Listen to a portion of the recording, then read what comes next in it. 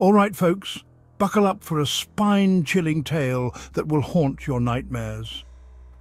Imagine a quiet, unassuming nursing home on the outskirts of a sleepy town.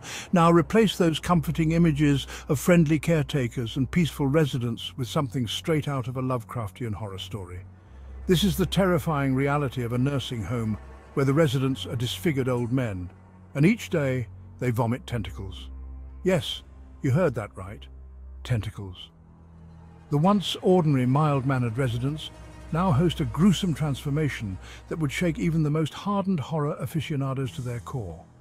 Picture this, a serene morning shattered by grotesque gurgling sounds, followed by the sight of these elderly men bending over, retching up slimy, writhing tentacles.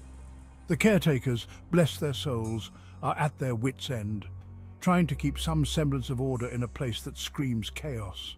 But how did it come to this? Some say it's a curse, others whisper about an unspeakable experiment gone horribly wrong. Eyewitness accounts tell of a strange figure visiting the home late at night a few months ago. Since then, the metamorphosis began. Slowly at first, with minor disfigurements and odd behavior. Then the real horror unfolded in the form of those hideous tentacles. Doctors and scientists have been baffled. Tests reveal nothing beyond the ordinary, yet the phenomenon persists. It's as if these old men are hosts to something otherworldly, something beyond human comprehension. Is it a parasitic invasion, a supernatural curse? No one knows for sure, and the fear of the unknown only heightens the dread.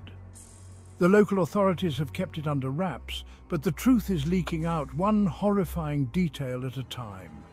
So the next time you hear about a quiet, remote nursing home, remember this tale. The disfigured old men, the vomited tentacles, the mounting dread, it's all too real. And it's a stark reminder that sometimes the most unassuming places can harbor the deepest, darkest secrets. Thanks for joining me on this unsettling journey. Sleep tight if you can. If you enjoyed this story, don't forget to like, subscribe, and hit the notification bell for more bone-chilling content. Until next time, stay curious and stay safe.